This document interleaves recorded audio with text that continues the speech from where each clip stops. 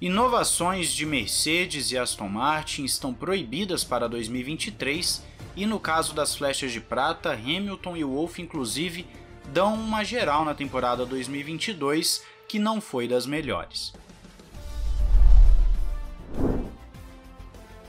Olá amigo do Ressaca Fórmula 1, seja bem-vindo a mais um vídeo. Eu sou Matheus Pucci e Lewis Hamilton refletiu sobre a temporada 2022 e inclusive negou que foi a sua pior na carreira. De acordo com matéria que você confere na descrição, o heptacampeão fala que 2011 provavelmente foi o ano mais duro que ele teve na vida. Então 2022 não foi o melhor, está lá em cima entre os 3 primeiros piores que já teve, mas 2011 ainda fica à frente. Ele conclui afirmando que crê que foi um ano muito mais forte em termos de como trabalhou com a equipe, como todos ficaram unidos, então acredita que foram mais pontos positivos em 2022. Quem fala também sobre o ano da Mercedes é o Toto Wolff, quando perguntado sobre a diferença entre Russell e Hamilton. Ele responde que não estavam lutando por um campeonato mundial e por não brigarem por vitórias, exceto no Brasil, acredita que para ninguém da equipe seria diferente se eles terminassem em segundo, terceiro, quarto ou quinto. Wolff fala que 2021 foi mais difícil de aceitar em termos de resultado do que 22, porque de acordo com ele o ano passado foi tirado deles, então em 2022 foi por mérito e simplesmente não foram bons o suficiente. O chefão da Mercedes coloca que não sabe se poderão retornar a uma posição onde podem competir pelo campeonato no próximo ano, mas precisa reconhecer que a competição é forte e farão tudo ao alcance para estabelecer metas ambiciosas e tentar alcançá-las. E de uma forma bem direta e objetiva, afirma que é irrelevante Russell ter terminado à frente de Hamilton no campeonato de 2022.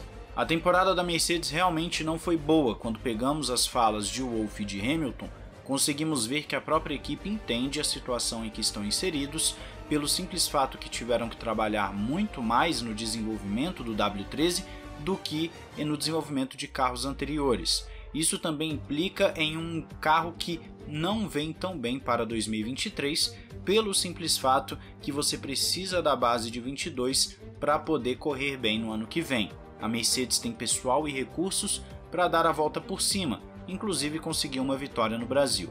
Mas vai ser muito difícil, já que Ferrari e Red Bull não estão simplesmente paradas no tempo. E o que nós vamos falar agora é relacionado a 2023, porque a FIA proibiu as inovações tanto de Mercedes quanto de Aston Martin. Você deve se lembrar, nós falamos aqui no canal sobre essas atualizações, mas vou refrescar a sua memória. A asa dianteira da Mercedes fez sua primeira aparição no Grande Prêmio de Miami, trazendo um design único na interseção entre a área com flaps e a placa final. Isso foi feito para recuperar parte do outwash perdido com o regulamento. O outwash tem como fundamental princípio você pegar o ar que entra pela asa dianteira e jogá-lo para fora das rodas, ou seja, esse ar não passa por debaixo do carro, é um ar que vai por fora do carro e isso gera uma série de ganhos aerodinâmicos. Por vezes você tem maior ganho de reta, dependendo se você vai fazer um inwash ou outwash, você pode ter um ganho de estabilidade também. Já no caso da Aston Martin, o que chamou a atenção foi no Grande Prêmio da Hungria, quando introduziram um design de asa traseira que parecia quebrar uma das principais intenções do regulamento de 2022, que é justamente a perseguição. Ele quebrava o fluxo de ar limpo que chegava no carro de trás e isso fez com que a FIA não visse com bons olhos. O modelo em específico da Aston Martin trazia um arranjo único na porção dianteira da placa final que permitia a placa principal ser utilizada de forma mais tradicional, aumentando seu uso e geração de downforce. É interessante ver que são inovações dentro de um regulamento muito restritivo e a FIA está banindo para 2023 por conta do ar que está chegando no carro de trás e isso vai contra o espírito do regulamento.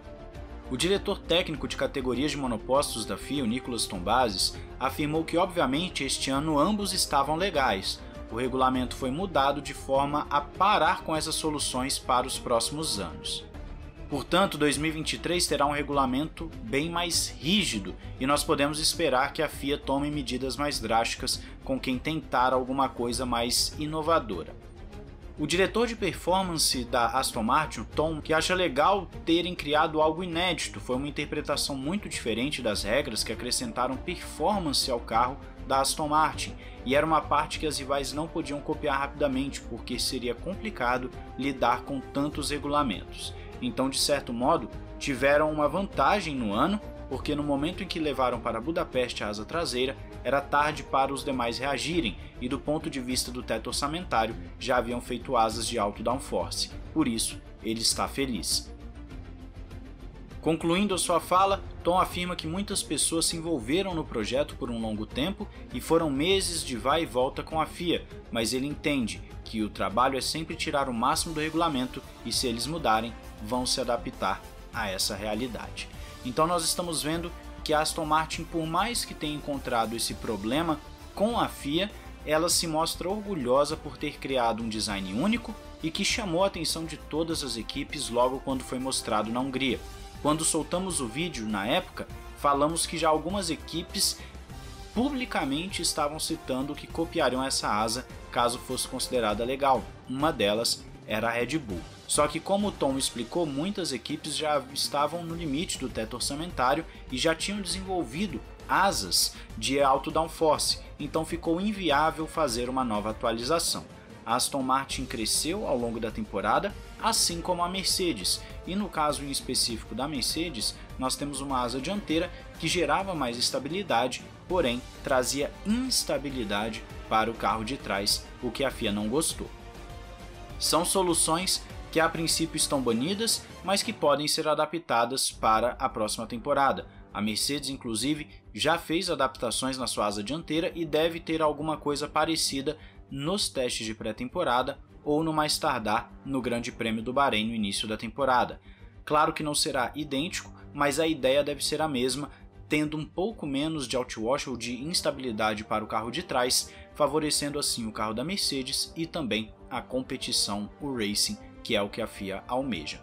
Mas são pontos muito importantes para um regulamento extremamente restritivo, e quem conseguir desenvolver algo revolucionário com tão pouco recurso e tão pouca margem, com certeza conseguirá colher os frutos de tal decisão e de tal inovação. Gostaria de saber a sua opinião aí nos comentários. Não esqueça de se inscrever e ativar o sininho para não perder os demais vídeos aqui no Ressaca Fórmula 1. Um grande abraço, valeu e falou!